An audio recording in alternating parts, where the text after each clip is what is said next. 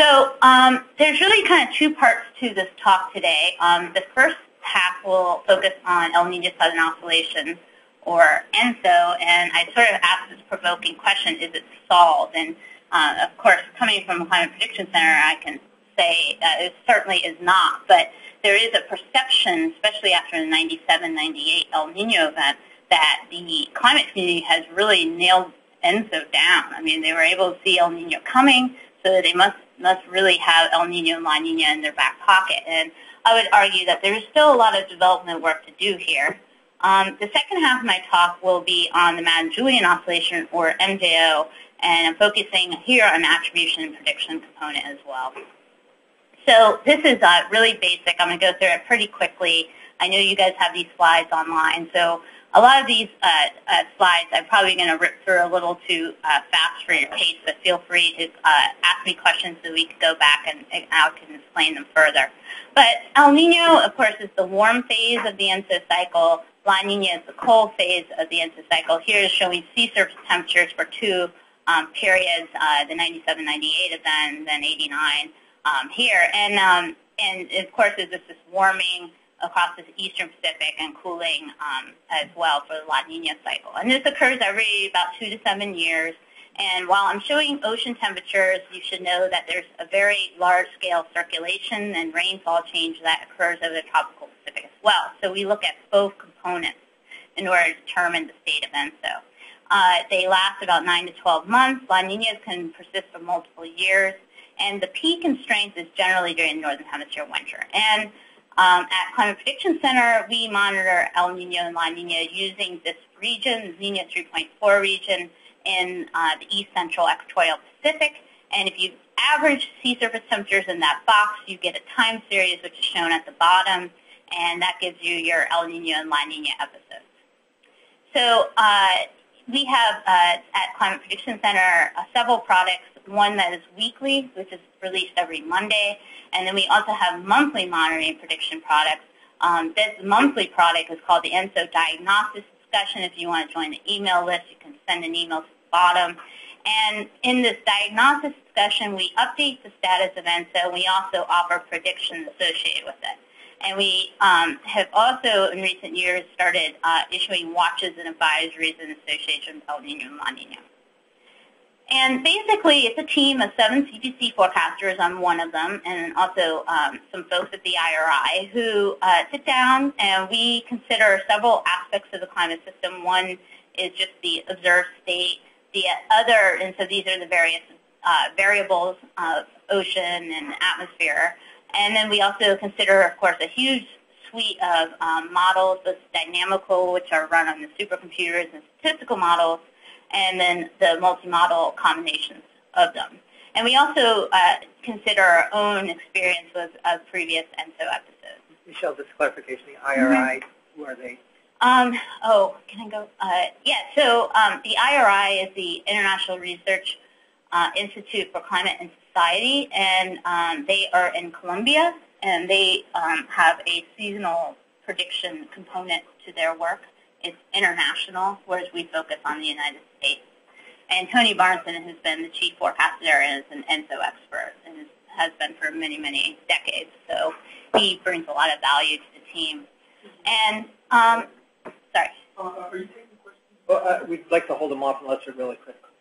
But mine was critical. Yeah, I understand what happened there. Okay, so so basically the forecasters, there's a team of us, and certainly we talk to each other, but ultimately the probabilities we create are done individually.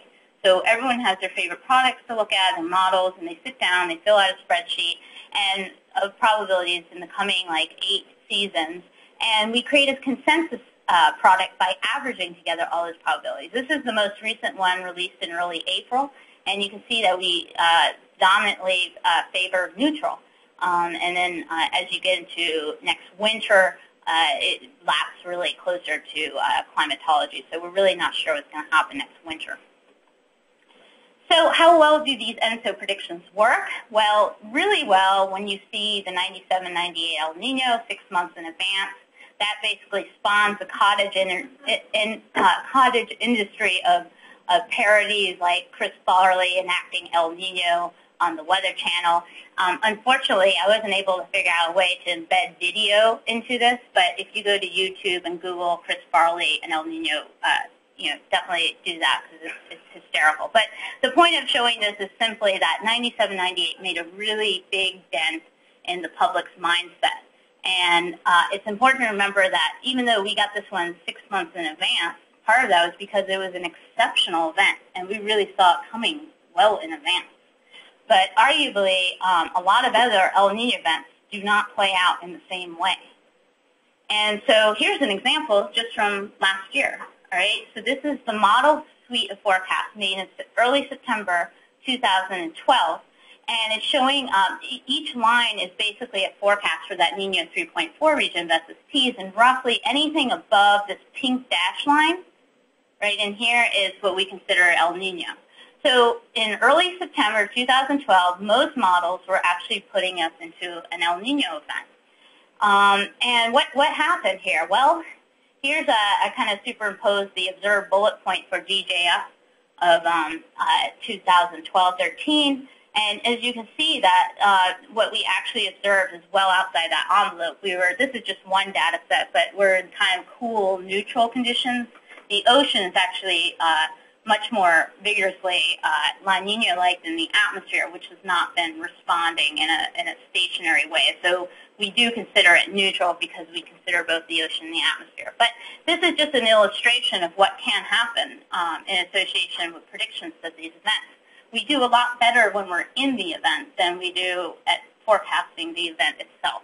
And here's where we are with the observations, and you see we were very warm going into that El Nino territory. This is actually superimposed against historical evolutions, and you can see how exceptional this event was and just kind of dropping off and decaying. And why did this happen? Well, we really, while we have a few ideas, we don't know why this happened. So what are some primary features of ENSO model performance? Well, if you look at the most recent article on El Nino model evaluation in BAMS by Tony Barnston and all, we, in the last decade, have noticed that dynamical models run on supercomputers have just slightly, barely, but statistically significantly edged the statistical models and forecast skills. Models continue to have problems with timing, exactly what month will transit, and also the amplitude of ENSO events. And transitions to stronger ENSO events, primarily because we can see them coming further in advance, tend to be better predicted than transitions to weaker ones. And we still struggle with here the spring prediction barrier, which basically means prediction made right about now and during the Northern Hemisphere spring tend to have low skill. So here is, this is a plot of the Nino 3.4, and so we're verifying the model with the observed Nino 3.4, and we're showing anomaly correlation as a measure of skill from the NCIPS climate forecast system for this period.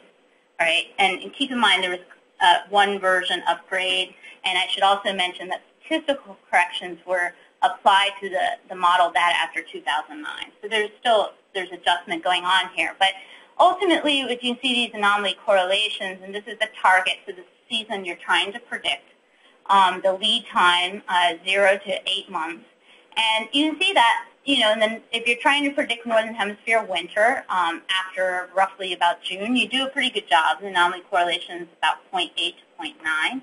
But if you're trying to predict the target through the spring barrier in here, you're going to have an awfully tough time of it. And part of the reason why the spring barrier exists is, quite frankly, that is a time of year when there's a lot of transition in ENSO. The peaks in the winter often decays during the spring, or maybe you'll get an emergent El Nino or La Nina event. And so there's a very transitional time of year, and models have trouble with it. Root mean squared errors are actually quite large. Keep in mind our thresholds are roughly about 0.5 degrees C plus or minus for an El Nino La Nina, and root mean squared error is roughly about 0.5 to 1 degree C. So keep in mind when you're looking at an ensemble mean that the actual observed variability will actually be considerably different.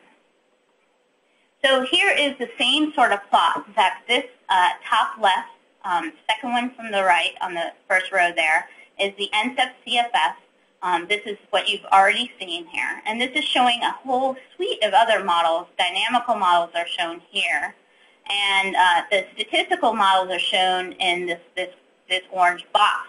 And one of the biggest features that jumps off the page is that the strong spring barrier in the statistical models. And so we find that dynamical models do better than the statistical models in that particular zone. The spring barrier it tends to be somewhat smaller and more compact in the dynamical models. And part of that is simply because dynamical models have better initial conditions, and so they're able to basically sense the evolution and transitions in the systems on shorter time scales than statistical models. Statistical models are often on monthly or average of seasonal data, and so they're almost at an intrinsic disadvantage because they're not seeing the actual, real-time evolution. So there can be quite a delay, and so I think that hinders them in the spring barrier. For Northern Hemisphere winter targets, the statistical and dynamical models are more comparable. So this is a fairly busy plot, but ultimately what it's showing is it's showing a running correlation for a 3-year window. And what it shows is that the correlations tend, in the scale of these models, tends to be very high during certain intervals, like say in the 80s here, we have fairly high correlations, and then it really tanked here in the mid-90s, and then it got better here in the late 90s, and basically in the last decade, we've seen a period of fairly low skill for these models. And it's not that, the modelers are taking a field trip in these intervals or anything like that, but simply that the natural variability of ENSO is such that it can affect model performance. So if you're sitting there tinkering with the model, you have to realize that your improvements might actually not emerge outside of this natural variability of El Nino and La Nina. So keep that in mind. So there's really, in my opinion, about two really popular areas of ENSO investigation, at least looking at the research community and what they're investigating currently. One is that there's a huge drive now to understand these different types or flavors of El Nino and La Nina. And the potential operational linkage, if you understand these different types more, is that you potentially can better understand and predict ENSO strength. And you can also, because of that, strength is related to the impacts of the U.S., you can also gain a better appreciation for impacts.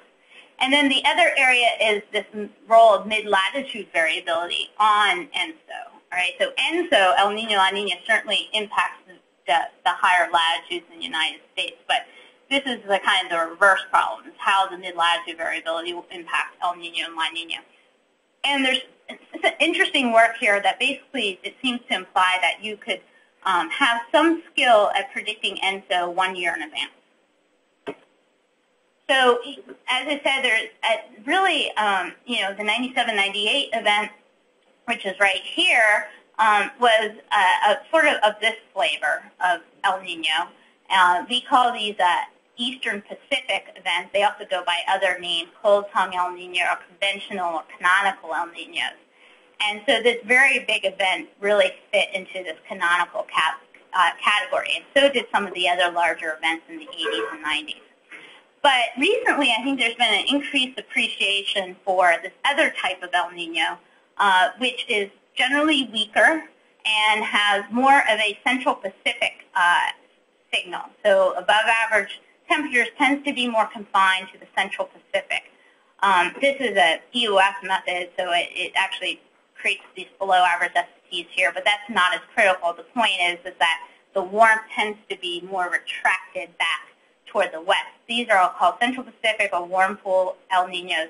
And here's one of our bigger El Ninos, most recently 2009 and 10. And if you look at what the actual real sea surface temperatures anomalies look like, they look like this.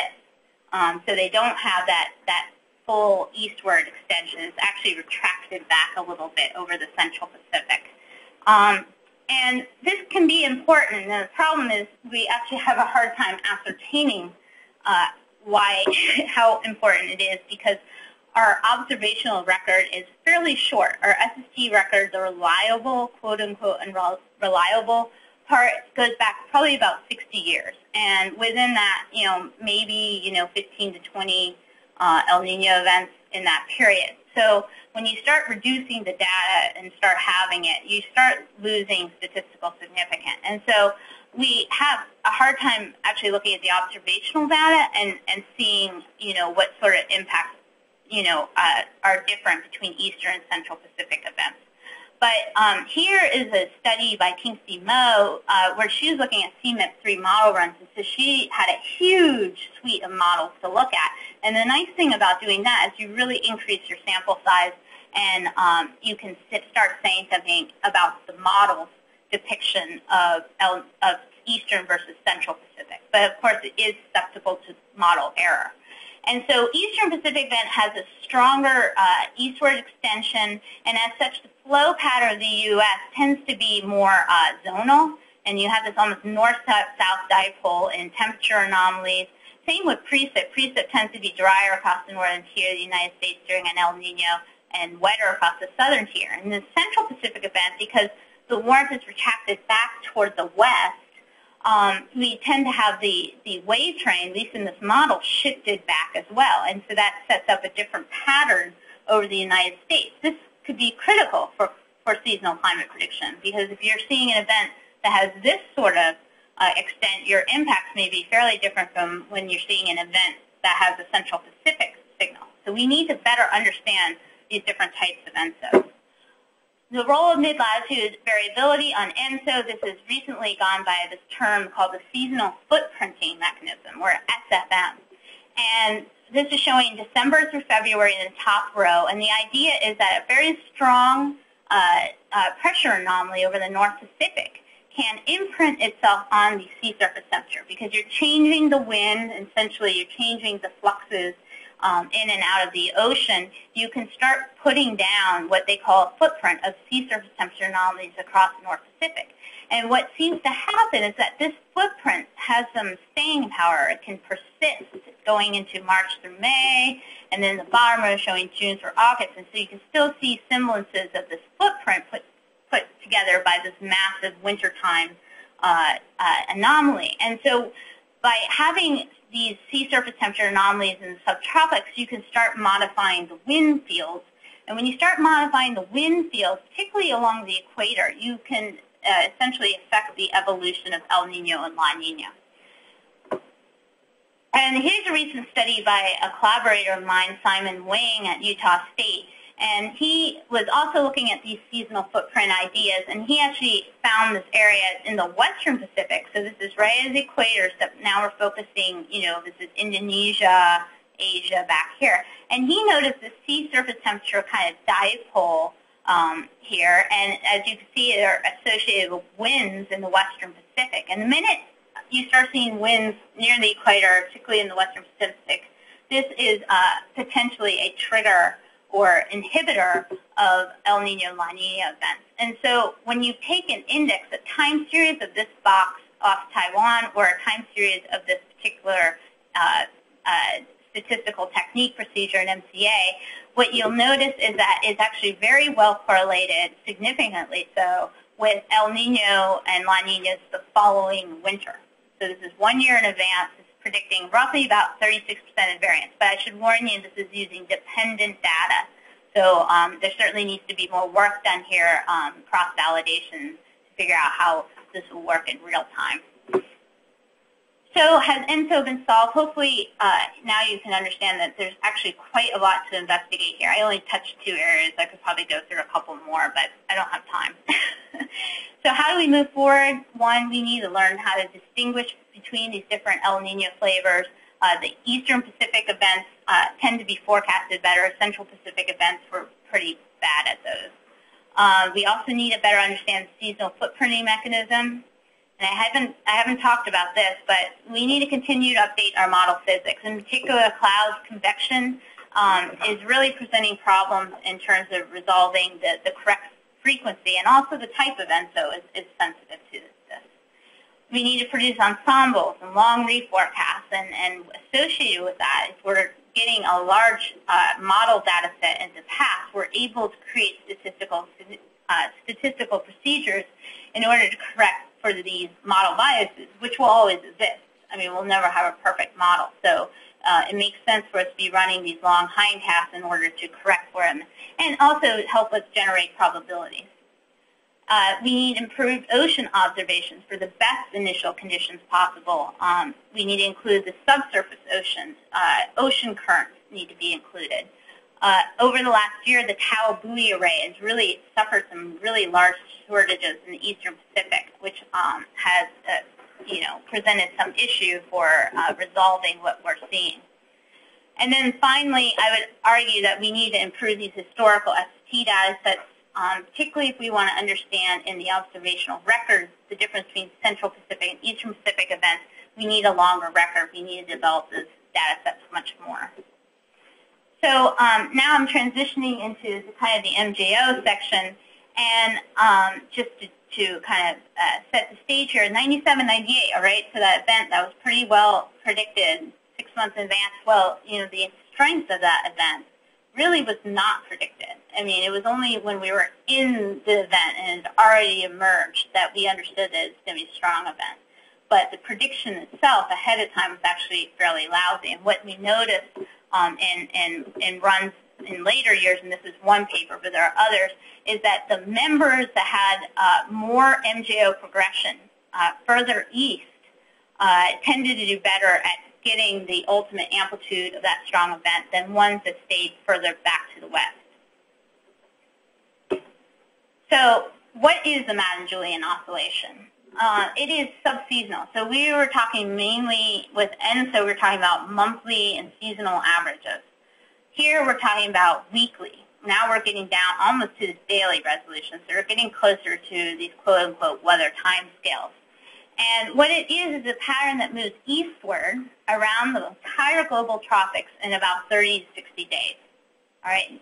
And the strongest appearance, you can see this in unfiltered data. You don't have to filter the data. Unfiltered data, you can see it winds, rainfalls over the Indian and Pacific Oceans, and it's moving slower at that point. But it can also affect the Western Hemisphere. It speeds up and loses some of its character, but it certainly goes around the entire global tropics. And it exists about 40 to 50% of the time.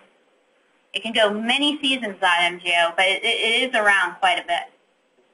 This is an index called the Wheeler and Hendon MJO index that helps us track the position of the MJO. And it exists when this index starts moving in this counterclockwise fashion. Each point is a day, a single day, and where there's some labels here, Maritime Continent and Western Pacific, that show where the enhanced rainfall is located. And so here are some composites. So we're basically taking all those different phases and we're averaging the rainfall. And right away, what you should see is these greens from top to bottom, shifting eastward. All right, so this is the movement, eastward movement of the MJO as you go from top to bottom. And it's a dipole. So not only do you have these enhanced rainfall anomalies, you also have suppressed rainfall anomalies coming up behind it. And so here's our index again, and basically you can use these composites to essentially ascertain where the MJO is located. So for February 12th to 14th, we were in this zone, which is phase 2. So if you were to look at the actual observed data, it would have looked a lot like this pattern. That is enhanced rainfall over the Indian Ocean and suppressed over the Maritime Continent, and that progresses eastward. And this is actually really exciting work by a collaborator of mine, Emily Riddle.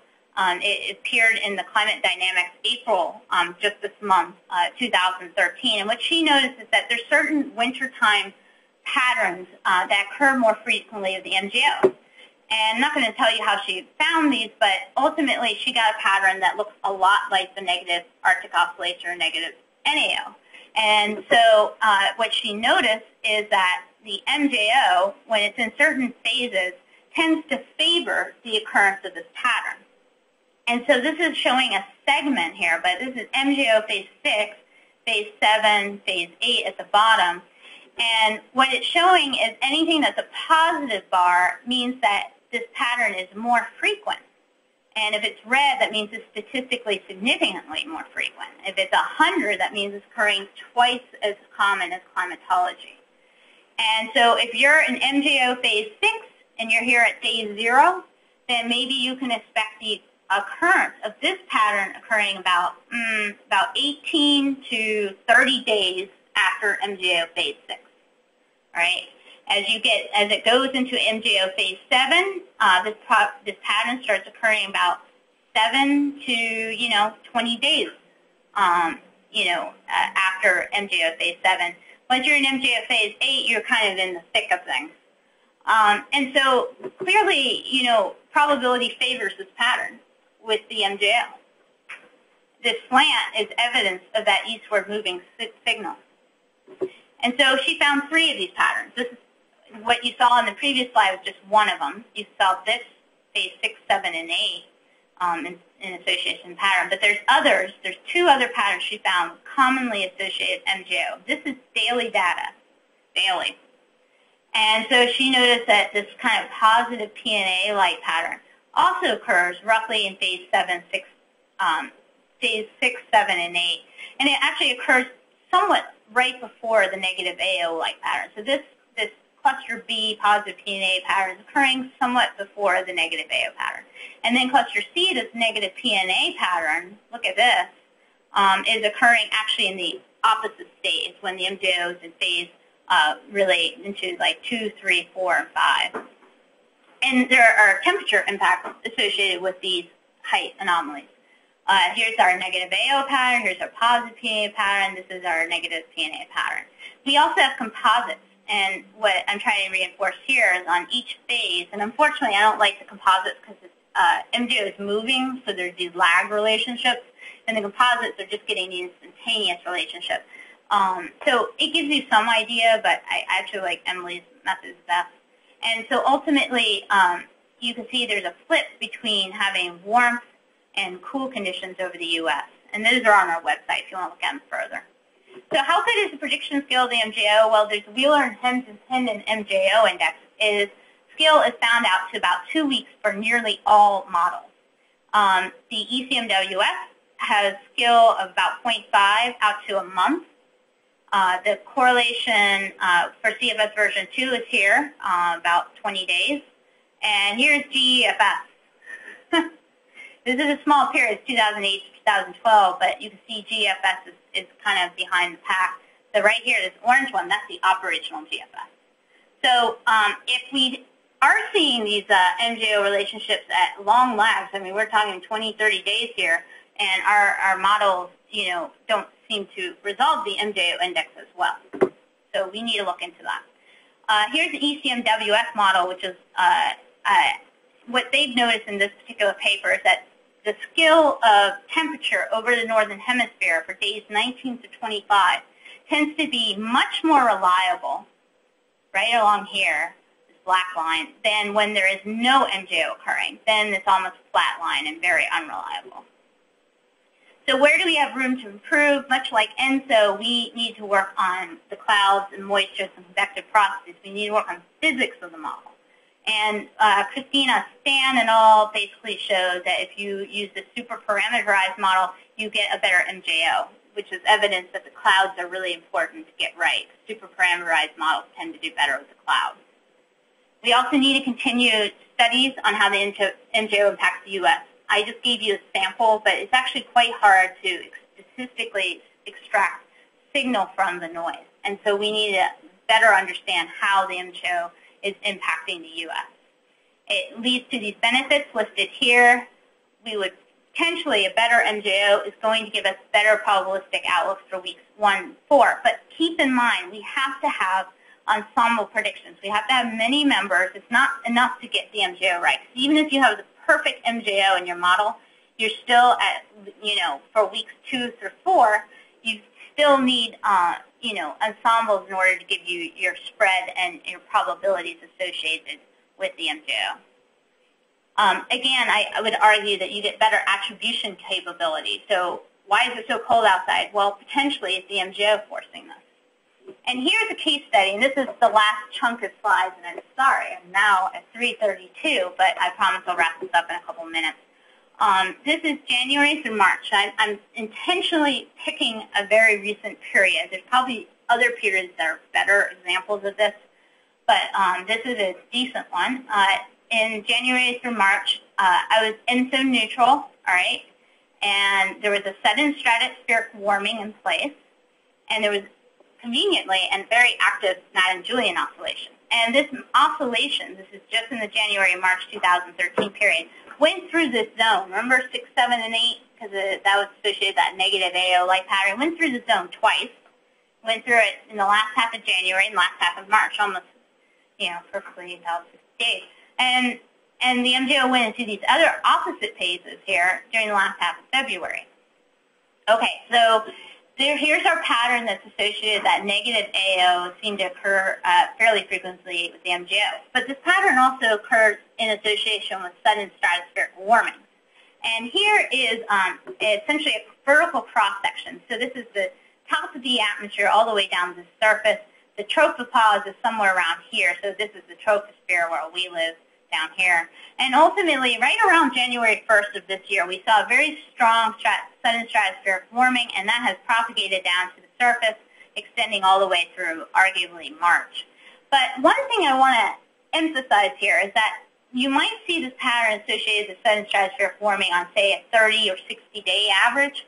But as you can see in the troposphere, the variability is much more pronounced. All right, see all the fluctuation in the height anomalies? This is height anomalies just over the polar cap, so these reds associated with this pattern. Anyway, so there's a lot of fluctuation near the surface here.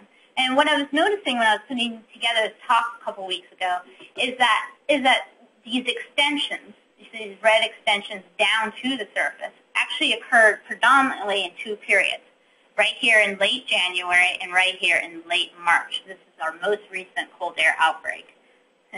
We lost spring.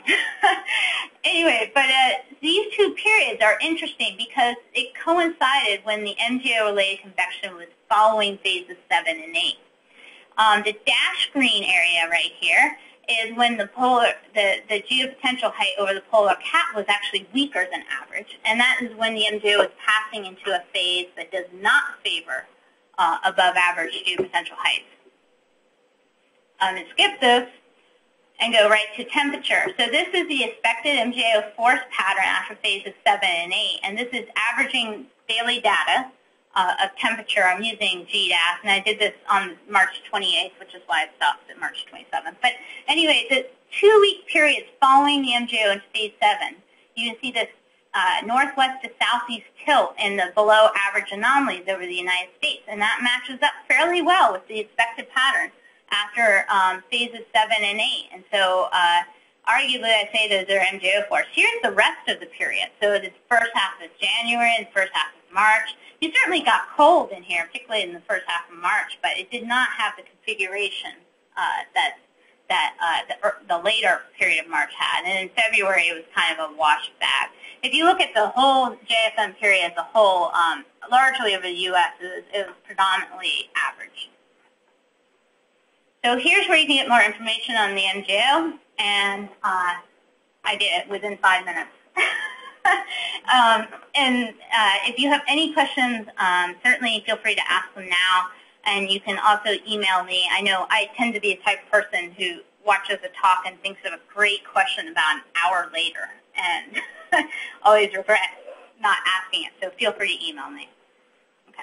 Well, thank you very much, Michelle. Excellent overview, very enlightening and provoking, thought-provoking. So let's see if we have some questions from anyone on the line, first of all. If you please raise your hand if you have a question, and we will unmute you. Do you have anybody yet? All right, we got Matt Solom. Oh, and we have Dave Novak. So we're going to go Matt. Matt? No, we're going. Who are we going with? We're going to go with Dave. Dave? Matt has a problem with his connection. All right, Matt may have a problem. Dave Novak, go ahead. You are unmuted, Dave. Dave?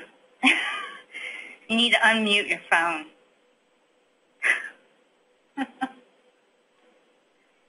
Can he type his message into the box? Yes, he could do that. Hey, Dave, type your message into the box. Or you can ask me when you see me at work tomorrow. So, well, while we're... Okay, Matt seems to be able to talk. There we go. Matt, go ahead. Okay, this is actually this is Jeff. We're on Matt's name popped up here, but this is Jeff Lorenz at Western Region Headquarters. A question about, I think it was slide 14, where you had sort of a time series of the El Nino and La Nina events. So the question is, Michelle, have you seen any relationship between the strength and the duration of El Nino and or La Nina events at all? Or is there no relationship at all? Yeah, I mean, I think it can be a somewhat tough question to ask, just like I said, because of our sample size of our record. In other words, it doesn't leap out at us. What I will say is that duration tends to be pegged more to what phase you're in. In other words, La Nina events tend to have much more longer staying power than El Nino events. So La Nina events can last a year. In particular, like just I would say in the last 5 years, we seem to have this reoccurrence of La Nina patterns in the winter. So even if it returns to neutral in the summer, we tend to have these what we call double dip phenomenons, where we go right back into La Nina next winter. So there's some persistence associated with La Nina. There's a couple papers on it recently that indicate that the configuration of La Nina is such that it does have more persistence. Okay, who else do we have? Dave has typed his in, and he wants to know, is there a difference in thermocline depth between the EP and the CP El Nino events? It's a really good question. For folks that don't know, the thermocline is an area of really a strong change in temperature in the subsurface ocean. So this is looking below the surface of the ocean, where temperatures change the most. So closer to the surface tends to be warmer. At depth, it tends to be colder, and thermocline kind of separates both of those things. And so this is a good question because the thermocline tends to be more, on average, shallower in the eastern Pacific. And so during eastern Pacific events, the thermocline in the eastern Pacific tends to become very deep. And so that is the warmth in the eastern Pacific extends further below the surface. And so the thermocline is fully engaged in the eastern Pacific during eastern Pacific El Nino events. The central Pacific is actually very much not driven by that eastern Pacific thermocline. So what we've noticed with central Pacific events is that they are driven more by the zonal kind of currents and zonal advection in the western and central Pacific. And so there is some thermocline contribution, but it's much smaller than the eastern Pacific. And central Pacific events tend to be driven more by the local winds and also sea surface temperature gradients. And as such, because of that, that's why they think central Pacific events tend to be weaker, is that they don't have that full engagement by the thermocline. I have a question. Do you aside from sea surface temperatures, are people looking at like biological response and fishing as a, I don't know, leading indicator as well of oncoming ENSO events? Well, yeah, I mean, arguably the El Nino phenomenon was discovered by fishermen, so it was the biological response that actually kind of enabled us to figure out that this was even a player, in Peru and hundreds of years ago. Fishermen noticed this phenomenon. It's not a leading indicator. It tends to be, more after an ENSO is formed during the Northern Hemisphere winter, Southern Hemisphere summer is when you tend to see the biggest impact, especially in the Eastern Pacific on fisheries. And then there's, of course, people are now studying a North Pacific response on fisheries off the West Coast. And certainly, that tends to be a little bit less significant. But when you put in a big North Pacific atmospheric circulation anomaly, you can affect the amount and degree of upwelling on the West Coast. And so as a result of that, there is some linkage between the amount of food essentially fish can feed on because of the state of El Nino La Nina, but it's more of a lagged response. Question in the room. Let's Dennis first. Yeah, I have two questions. One was about, I think it was slide 6, when you showed it on the bottom, you showed a bunch of. Can you go to slide 6? Sure. I believe I did. There There we I'm go. not sure if it was slide 6 or 5. Back one. Yeah, back one. Mhm. Yeah, in this slide, these plumes, are they showing both, maybe I'm not interpreting this right, I see a positive anomaly and a negative anomaly among different plumes at the same time. Yeah, no. All right, so I definitely did not spend the time describing this, so certainly let's go through it. So what this plot is showing is individual models. Each line is a different model, and they're listed there in the legend on the right. And showing a prediction for the Nino 3.4 region, this particular plume is initialized in January of 2012, and it's going out to, of course, OND. And so each model is essentially predicting a different value of Nino 3.4, and spread is actually fairly considerable, and this is normal. The other thing I want to emphasize here is that these models are ensemble means, so you're actually not seeing the quote-unquote full spread associated with each model. Some of these models have a number of members associated with them, and so the spread, if you were to actually look at that plume, would be much greater. So here you're evaluating almost intermodal differences as opposed to, you know, the initial condition differences. But one might look at that and say, well, how do you know anything? The spread shows such a variability between warm and cold. How would you know that there's going to be an El Nino or a La Nina? Yeah, welcome to my world. Yeah, this can be looking at plots like these can be a considerable challenge, and that's why it's really important for us to emphasize on seasonal timescales the probabilistic nature of prediction. And I almost feel like folks in the community start cringing the minute I start bringing up probability, but it's a necessity. That is, the outcomes, the spread is so deep here that you have to. Like, in other words, there's always going to be some percent chance that you're going to be below that black line. And so that's why we thought it was important. If you go back to that bar plot slide. Oh, there's one forward, I think. Oh, forward. You know, to start expressing our forecast like this. And if you go to our monthly ENSO diagnostic discussion, you do get like a synopsis statement, like ENSO neutral is expected in the coming, couple seasons. And that's only expressed because there's such an overwhelming probability in this case for ENSO neutral. But it's important to remember, even at the shortest lead there, 9% chance of La Nina. So we're not ruling out that even at lead 0, that we could go back into a La Nina.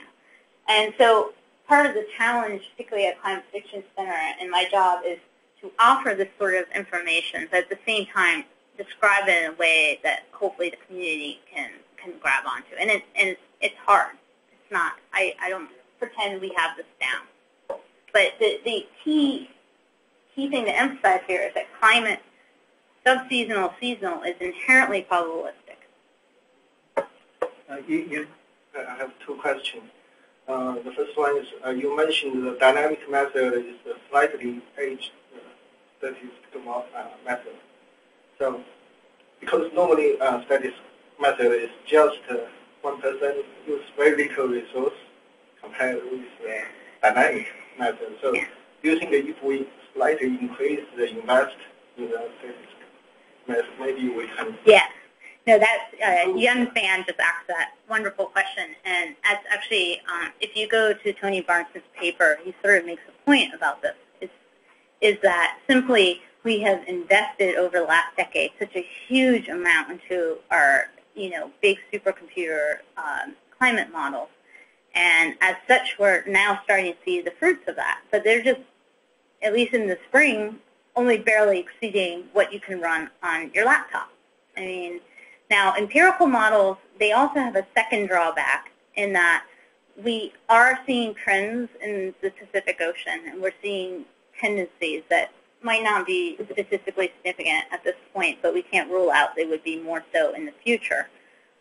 If your past is, much different from your current and your future, then the empirical models will have some, drawbacks there. So, potentially you do need to kind of keep that in mind when you're using that very nice model that you can run on your laptop, is that it's based on historical relationships, not based on future relationships. So as such, dynamical models could potentially do better when the future changes in a way that is not consistent with the past. Okay, the second question is, you showed the one map, strong spin barrier. Does that one is CFS? Is that on the CFS model? All right, sorry, what was your question? The very strong spin barrier forecast. I know, I just had to put it in Chris Farley. All right. So, yeah, this is based on CFS? Yeah. Okay, because some other models says they'll have weak spin barrier. Right, yeah, so let's look at, yeah. Yeah, I didn't have enough time to go into this, but there's a lot of interesting information here. So, so this is CFS, and I would actually argue CFS is one of the better dynamical models for ENSO. JMA right here is pretty good. I should mention that these big blocks, the dark gray, just means that there wasn't enough predictions in this time span. So if we had less than 50% of the predictions, we just didn't look at them. So JMA, from what we can see, is also a pretty good model. ECMWF is right here. And as you can see, you can kind of start seeing spring barrier, but unfortunately we don't have the full suite to really evaluate it. But it seems that they have some edge in that particular season. Getting to the, the 97 El Nino, the Chris Farley El Nino. So that was I remember that, and there was a huge effort to socialize that. We were right, and everybody responded, and it was a big success. But now you presented today, there's not just ENSO, you've got the Mann-Julian, you've got other things going on. So one question is, back in that in the 97 event, what was going on with Mann-Julian? Was it particularly, so when I think of synoptic meteorology, we look at Louis examining some extratropical event, you say, okay, well, we had a superstorm because this lined up and this lined up and this lined up, and we got a superstorm. So now this suggests a similar type of thing for these seasonal patterns, that if you got an El Nino or a La Nina or whatever, and you got the Mann-Julian in the right place, and you got the Arctic oscillation in the right place, you're going to have this huge local response in the next month or so. Is that where this is going? Well, certainly, yeah, what you said makes sense, that if you have a bunch of climate patterns constructively interfering, then you're going to have essentially a juiced-up pattern.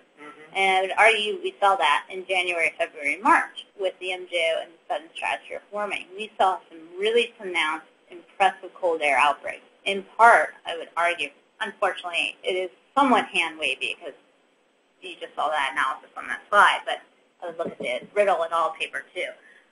But regardless, it was the superposition of those two climate patterns that helped throw a lot of the cold weather that we saw. And so it's similar when you're talking about onset of El Nino and La Nina, is that phasing and placement of the Mann-Julian oscillation can have considerable impact on whether that El Nino La Nina event is going to happen. And more than that, because of this particular study, is that it determines essentially the strength of El Nino. So in 97, 98, what we saw like in the previous December of 96 going into January 97, really pronounced MJO event going around. And ultimately, it was able to create a cascade of events that push more warm water to the east and really was the genesis for the really strong events. Problem is, Madden-Julian oscillation, you can only predict so far in advance, and we're talking about seasonal prediction. So ultimately, that's why I think it's really important that, and I think it's a good development, that the community is starting to really emphasize multi-model ensembles and reforecast, because when minute you take all your members and average them out in a seasonal forecast model, you're essentially averaging out the MJO. You're going to reduce how much MJO you have. So you've now eliminated some important information.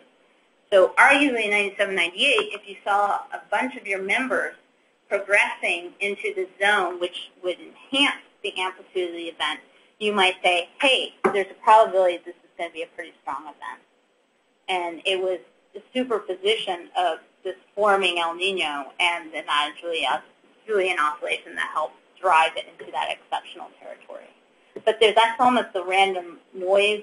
I mean, I know weather folks hate it when I say noise when I refer to synoptic systems, but ultimately there's always going to be some element of this that is noisy, and we have to take that into account when we're making these sort of predictions. Bob, you have a question? Yeah, I've got some. Go back to your spread diagram. The what? The ensemble diagram way back. Oh, back. Previous. Yeah, I understand why you got the means plotted, because you couldn't possibly plot it. You couldn't possibly plot all the members. You just have a black thing. I guess my question is, when you've got that and you want to look at the end and you want to get a probability out of it and so forth, what do you kind of do? Get a normal distribution or something to these things and you get probabilities out of that, or you just look at them, or what do you do? It's a really good question. Right now, we consider, when we sit down, each forecaster is writing down the probabilities. But there's two primary pieces of information that we have at our fingertips in order to help us construct the probabilities. Well, actually, there's three. The first piece is with climatologically, what is the chance of this El Nino continuing? So that's the first piece we consider. So we have probabilities in each bin going out 8 seasons climatologically. Then we have this plume information. So essentially the plume probabilities are determined by fitting a Gaussian distribution at each leaf. And there is some skill weighting. So in other words, Tony, I'm not exactly sure how he determines skill weighting, but he is, assigning lesser skill at longer leads. And ultimately, involved in that? When? Excuse me, is Simon Mason involved in that? He's in the same agency, but he's not necessarily part of this ENSO team, but certainly they're exchanging information. But ultimately, they're fitting in a Gaussian distribution. We get probabilities from that. There's a third technique that we also consider, and that's created by Dave Ungar, who is called essentially ensemble regression. And it's not done on the plume data, but some models that we have internal at CPC. The CFF and several statistical models, he applies this ensemble regression to them, and we get another set of probabilities associated with that.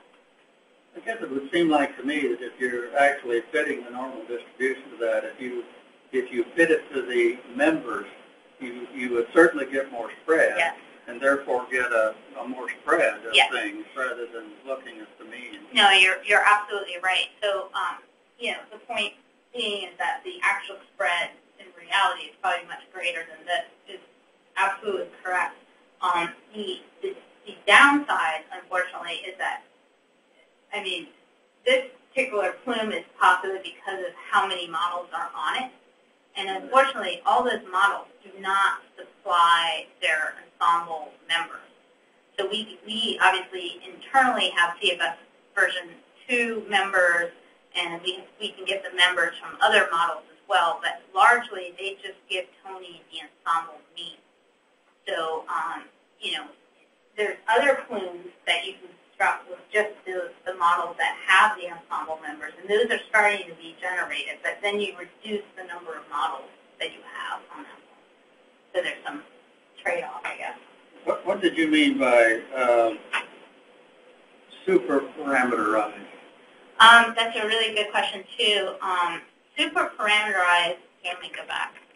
So super parameterized came up in the, God, way too many animations. Look how many times I'm pushing up. Okay. Sorry.